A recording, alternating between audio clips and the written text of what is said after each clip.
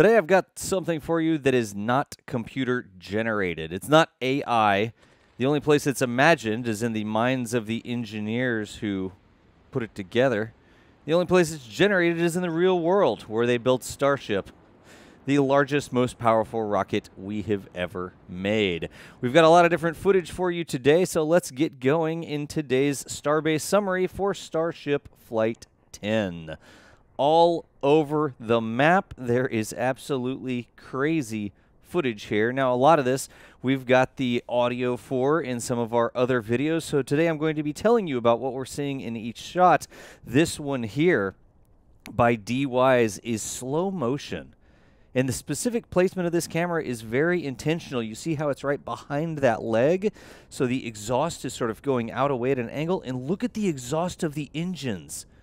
The purple exhaust. This is extreme slow motion here. Maybe not extreme. Look at it absolutely torching the booster quick disconnect. You see the armored doghouse plate, whatever you want to bunker, you want to call it.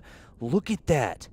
And it gets worse. As the rocket actually tilts over, the exhaust is directly, good grief, directly hitting the booster quick disconnect. So a lot of work happens to that quick disconnect. It's because it gets absolutely torched. Now here's another shot. This is Jack Beyer, all the way 7 miles away from the launch pad. This is the roof of the Margaritaville Beach Resort, South Padre Island, getting the lift off. Here, God, look at the mock diamonds.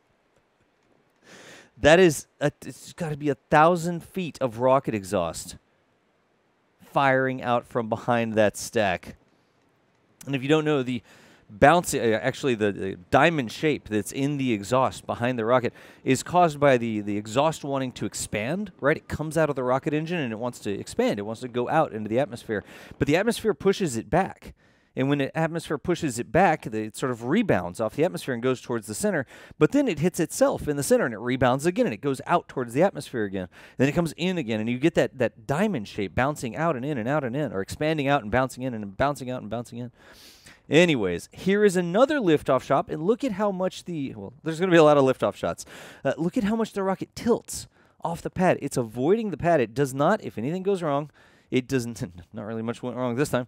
If anything goes wrong, it does not want to lean over. But this here, this is a remote-operated camera. This is not a person with their hand on the camera. Somebody has logged into this electronically via IP from their computer at home, probably 1,000 miles away, and tracked the rocket lifting off. God. Now, some of these shots, you'll see like a Jack shot went into a cloud a little bit. You got the liftoff. We got the liftoff. I was at the hotel as well. And you saw the liftoff, then it went into a cloud. We have cameras basically in every direction around the launch pad. And we do it for a reason. We're not going to get skunked by a single cloud. It's like, oh no, our camera can't see the rocket because there was a cloud there. A lot of times there may be one in one direction that blocks the view, but it's not in the other direction. And so we have all of these different shots from all of these different angles, and we catch all the different parts of flight. Here's another one from D. This is going to be back from the Rocket Ranch viewing outpost, it looks like. If y'all haven't looked up Rocket Ranch, you ever want to see one of these launches, you want to be as close as publicly possible. God, the mock diamonds. Look up Rocket Ranch. Please check them out. They are awesome, folks. They almost have like a festival thing that goes on there. About 4 miles away from the launch pad. They get you buses. They like bus you in so you can watch it. But they were kind enough to let some of our folks, D and Max, were over there watching from the Rocket Ranch viewing outpost. But look at that. You see the roll of the rocket as it takes off from the pad. Oh, here's me. I was 7 miles away as well. Jack's was manually tracked, like hand on tripod. This is I'd like to be like SpaceX and say it's still experimental robotic tracking system I've put together. But this isn't stabilized. You can see I got a little wave in there. I'm actually controlling this with an Xbox controller. As it takes off, I'm using the right analog stick on an Xbox controller to do the pan and tilt. Yep, that's right. Of the tracking mount. But look, you can really see that roll. I've just got 7 miles of atmosphere between me and the rocket, so it's a little hazy. But oh, come on, you got it. Oh, maybe that was intentional. You were just going for the engines. God, and then it went into the clouds. Now, even though it went into the clouds from my perspective, it didn't go into the clouds from Dee's perspective, almost maybe not 180 degrees away, maybe 120 degrees on the other side. And look at that. You've seen all the static shots posted on social media of the vapor cone, and it's like, cool, all right, nice, that looks amazing. But here, D got video of the vapor cone forming. That had almost like a chromatic effect to it. It looked like a rainbow.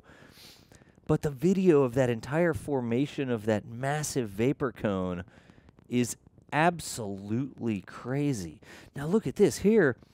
Not only do you have the purple of the exhaust, you start to see the exhaust. You don't have the mock diamonds anymore, right? The exhaust is spreading out and the atmosphere is thin enough that the atmospheric pressure is not able to push it back together into that mock diamond. Now look at this. Look, you know something? I'm not going to apologize. This is cool stuff. The fire you saw coming out in all directions is the hot staging. And what that means, I know a lot of people are like, well, I know what the hot staging is. You don't have to tell me again. The hot staging is when they light the upper engines of the Starship itself, which sits on top of the super heavy booster, right? And the engines of the Starship literally hit the top of the booster and come out these holes in the side of the connector between them, right? So you get that sort of flame halo effect, which is really cool. Here's back to me over from the roof of the hotel. Tough for me to recatch it after it was in that cloud, but the venting helped. So when I see all the venting there, I was able to relocate it in the sky. You can see the hot staging ring there for just a second. And then we're going to cut over to this. This thing is cooking. It was really hard to keep it in frame, even with the robotic mount, and the rates are changing so much.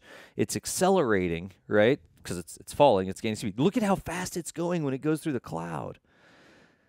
All right, that was a little movie magic. There was a cut in there because it took a lot longer to find that again in the cloud. But you see the landing burn. And what they did on this one, they brought it down. It's over the Gulf. It's not getting caught by the chopsticks back at the launch pad. But they lit some of the engines. They slowed it down, right? And then the fire you see when it sort of flames out like that, those are the engines turning off.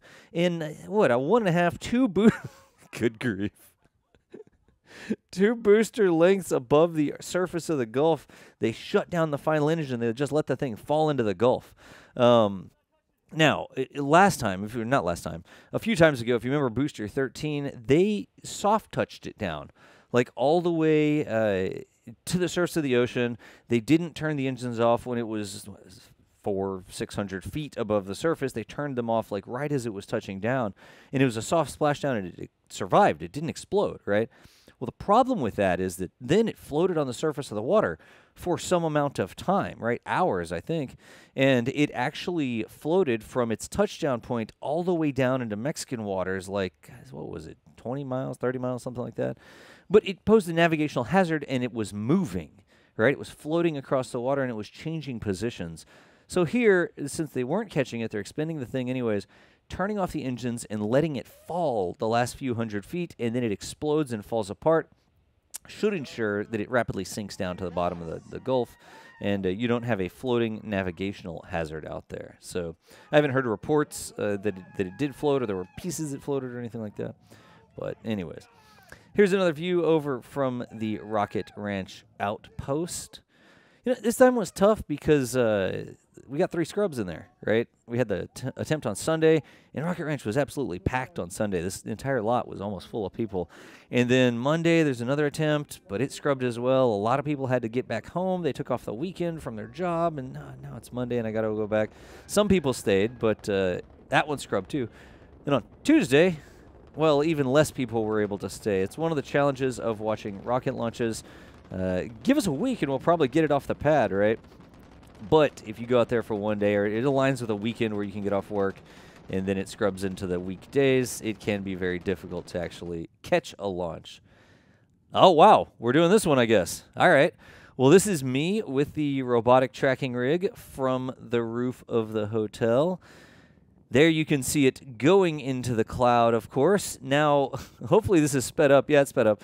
Me frantically searching for it. There's I think for members we'll release the audio here because we've got all the background audio chatter as we're yelling at each other, trying to get eyes on where the rocket is. And you can see me trying to look at the sky with my eyes and then trying to see the rocket, which I couldn't see it for most of this time. It was so tiny. And then finally I saw it there. You could see it in the spotting camera. The bottom camera is the spotting camera. Oh, did I have it for a second and I didn't realize it? No. Oh, gosh. I might have had it. I didn't know I had it in the spotting camera. Okay, there. There. When it started to do that, I could see it in the spotting camera. Now, wait a second. No, maybe it just passed through the spotting camera. You can't even see it in the spotting camera. But there it went through that cloud. And then we're looking for it, looking for it. Where'd it go? And there it lights. God, you can't even see it in the spotting camera, really. Then I take my hands off. I'm like, I'm not touching it. It's good to go. Anyways, folks, hey, it's just a quick one here. It's a little bit of the behind the scenes, inside baseball, explaining the different shots and stuff you see there. Look, there were thousands of people who saw this thing in real life. It is not CGI. It is a real rocket that really exists. Tell your friends. We will see you nerds later.